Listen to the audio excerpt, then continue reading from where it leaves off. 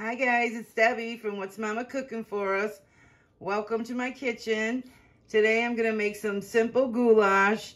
My mom used to make this for us all the time growing up and we love it. Who doesn't love pasta with hamburger and some delicious sauce? So let's go over the ingredients. We got a pound of hamburger. I'm going to use about a cup and a half of noodles.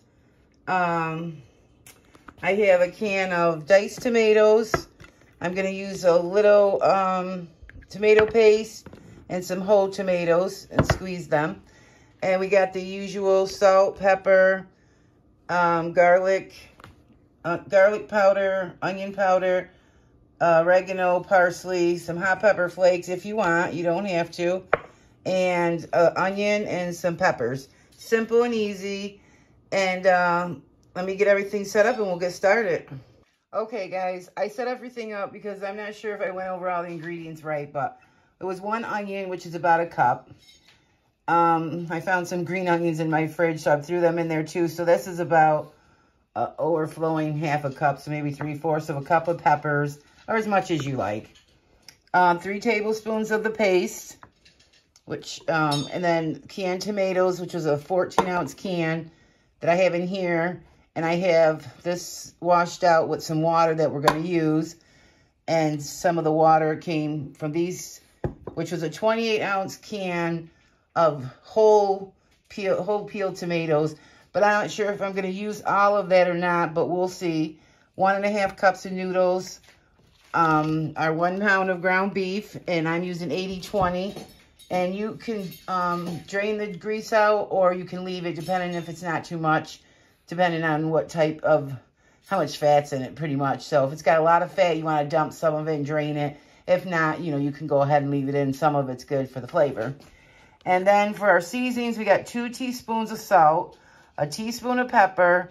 I use a teaspoon of hot pepper flakes, but you can go easy on that, like a pinch or half a teaspoon, you know. And then I use 2 heaping teaspoons of parsley, of course, 1 teaspoon of garlic powder, 1 teaspoon of onion powder, and 2 teaspoons of oregano. And I forgot to get the garlic out because I don't have some pre-made in my fridge like I like to have. So I got to get a couple cloves of garlic. And then we'll get started. This is going to be so good. I'm making some croissants too, guys. Okay, guys, the first thing I want to show you is I don't want my ground beef to be all tiny bits and pieces. So what I do is I just take a little chunks and throw them in like that. And that way they're in, like, you'll see when they get cooking. And it's real simple. It's kind of like making a little meatball and throwing it in there. Tiny, tiny. Some get bigger, but they break up as they cook. But that's how I do mine. That way they're not all in little bitty bites, like you know how you see in, you know, like a meat sauce or tacos. So that's just what I do. It only takes a minute, but that's just what I've been doing for years. Okay, guys, see what I was talking about? And then they're all just kind of like their own separate little chunk. I do this with sausage too. So yeah. And I did put a tiny, tiny bit of grease in there just to get it started so it doesn't stick. But you see how simple that is? And then they just look like little balls. Hold on. Okay, and guys, I forgot to tell you, this is my new Teflon Classic pan. And I'm a Amazon affiliate now, and I do get a tiny bit if you guys go onto my link and you purchase something. This pan, I love it. I'm only cooking it in this pan just for the video, because normally you need to put it in a pot and then stir it all up with all the pasta, but just to make it better for you guys to see it. So I like to put my salt and pepper and my hot pepper flakes in now, so that meat can get all nice and seasoned. It's really important. And I'm kind of just flipping this meat over so they stay in chunks. I don't know, that's just how I like mine. They're going to break up a little, so it doesn't matter if some are big, some are small. They break up a little. Okay, and then I'm going to get my croissants in the oven. Okay, and I am going to drain mine. It's been cooking about 5 minutes, but see, there's a lot of grease in there. So I'm going to drain it and then keep just a little bit. Okay, now's the time to put in your peppers and onions and the garlic. And it's up to you. You can cook it right in with it in the beginning. I like to do mine like this. And the rest of our seasonings.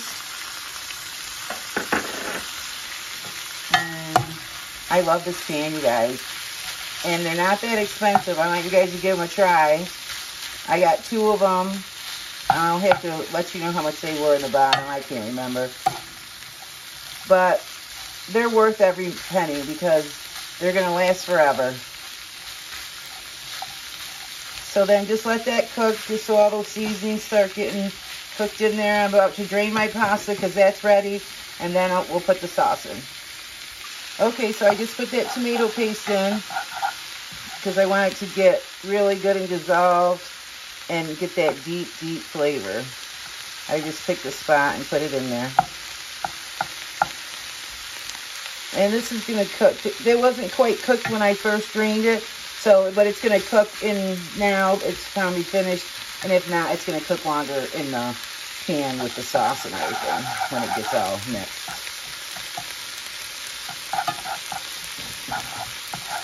So I'm going to get that going, and then we'll put the rest of the sauces in. All right, so I've switched pans. Just let me show you my Teflon pan. Look at that, cleaned right out. You just probably wipe it out and it'd be clean. Oh, that's the croissants. Okay, so we got the 15-ounce can of tomatoes. I'm not sure if I'm going to use all these, so I'm going to put half in at first.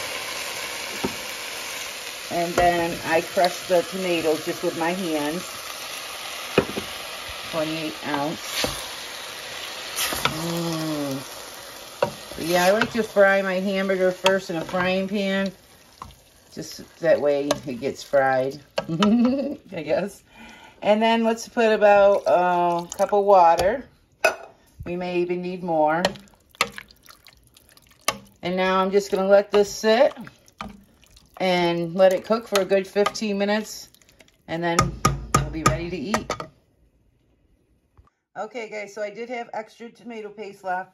So I did this trick where you go like that and put it in the freezer bag. And hopefully you can pull out a piece of it. I'm not sure if that works. I'm just trying it for the first time. But it's about 4 tablespoons. But most recipes call for 2 to 3. So, you know, if not, I'll use it in my sauce and put the whole thing in there. But I do it flat so it fits in the freezer better. And I did have about this much of the diced tomatoes and the crushed tomatoes left. I'll use that for another recipe or put it in my freezer and freeze perfect in any freezable container and just take it out. It'll be frozen, or take it out the night before, or if not, put it in the pot and it thaws out right in the pot of whatever you're cooking. Or if you're just starting it, like you want to make a sauce with this, just put a tiny bit of water in the bottom and put it on simmer as low as it can go and just let it heat up slowly and keep an eye on it till it thaws, and then you'll be all set. Okay, this looks delicious. It's been exactly, I don't know, about 10, 12 minutes. I think it's done. I gave it a taste. I needed a little bit more salt and pepper, in my opinion. Now we're just going to put the noodles in that I just drained. Always put salt in your water when you're making your noodles. I'm using Elbows in case I didn't say that, but I'm sure everyone knows Elbows. I was just saying, why does it always seem like we have so many leftover boxes of Elbows always around? I don't know. I don't cook them very much except for like a macaroni salad, but I always seem to have all this Elbows around. Oh, hit the camera. Oh, look at that. It's looking so good. So now I'm just going to let that all marinate together for about a good 5 minutes and make my plate. Okay, guys. There it is. Look at that. Delicious. Okay, let's get this served up. Oh, by the way, this is my new tool set. I got a cute little ladle. Oh my gosh. And let's have a nice croissant to go with that. Doesn't that look delicious? Okay, guys, let's go in. Look at that. Beautiful. Let's get a big bite. Look at that. You want to taste? OMG. Oh my gosh. I'm going in. It's going to be hot.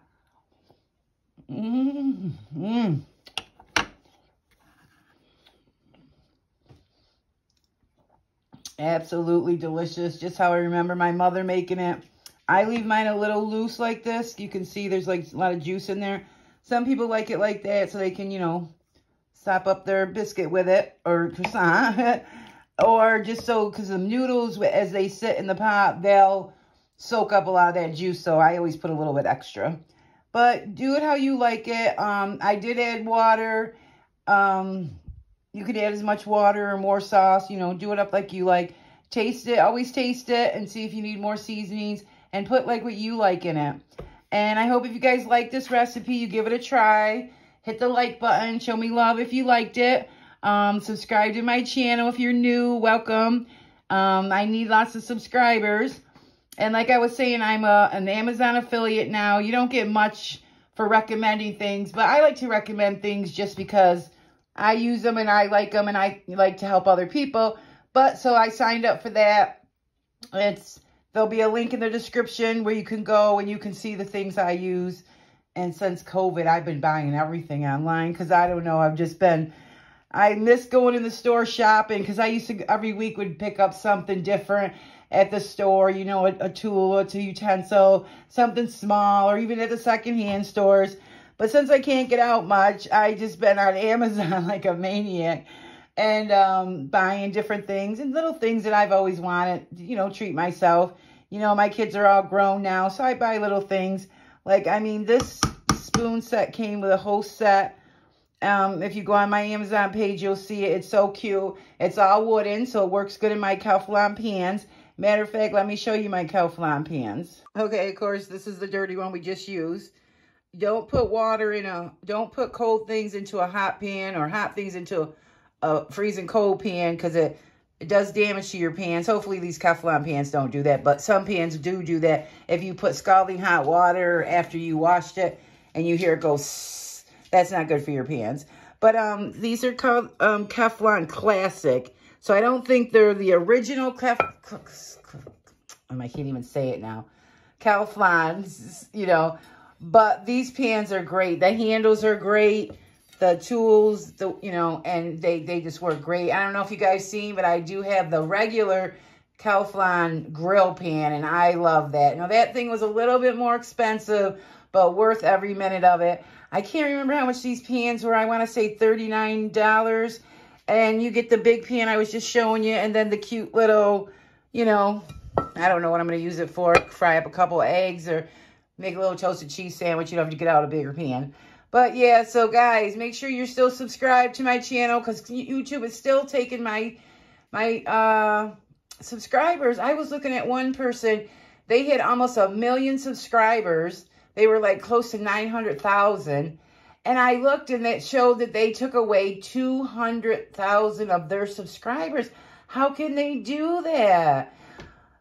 Oh my God, I don't know. But I mean, it's a great business. You know, you can just cook your dinners for me anyway and post them on Facebook. And I earn a little bit of money doing that, which helps me out. And every time you guys click the like button or subscribe or post something in the comments, that all helps me out too.